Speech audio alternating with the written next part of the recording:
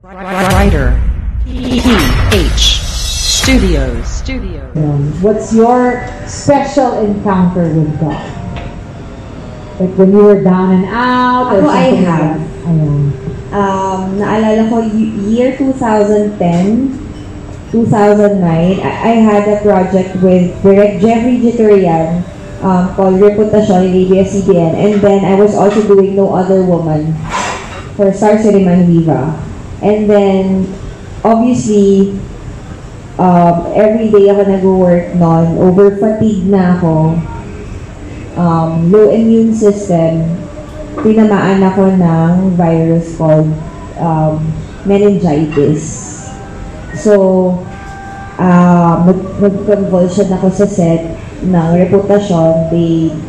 They rushed me to the hospital, and then I stayed in the hospital for almost a month. So I was thinking they couldn't find out what was going on with me. So they had to get like a water thing sa spine ko to examine the water in my brain.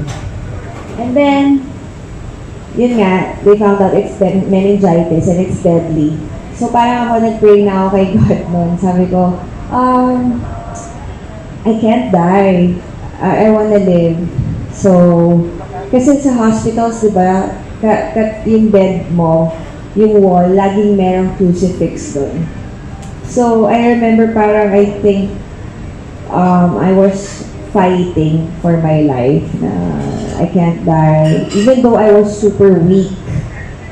Super weak. And then, I guess, after a week of fighting for my life, lumakas ako bigla. And yun, parang sabi ng mga doctors kasi it's really your body will fight for for yourself, yung mga virus kaya. So I guess God gave me strength to fight because I asked for it and I didn't wanna give up. Yeah. Diego? There was a time back in, well, it wasn't just one specific time. It was siguro the whole course of 2018, late 2018 until late 2019, the whole entire year. I was in a tough position, tough spot, and there were certain things that I was praying for night after night, gabi-gabi talaga. And I was just saying, God, talagang if you just give me or show me how I can make it there, give me this opportunity para makarating ako doon, para maging okay, para maging clear yung kailangan kong gawin. And every day, He gave me some way, an opportunity or a sign na darating ka doon. Darating ka doon.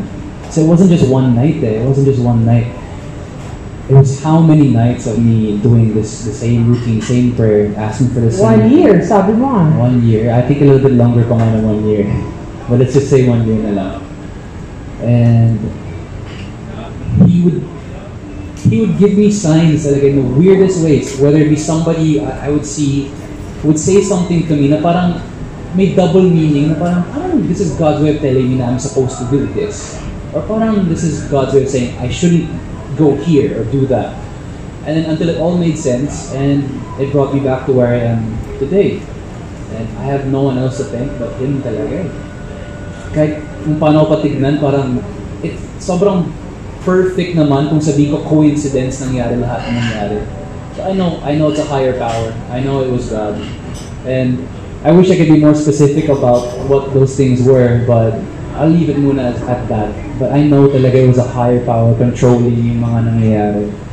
Sobrang galing talaga. Amazing yung power at yung kaya niyang gawin.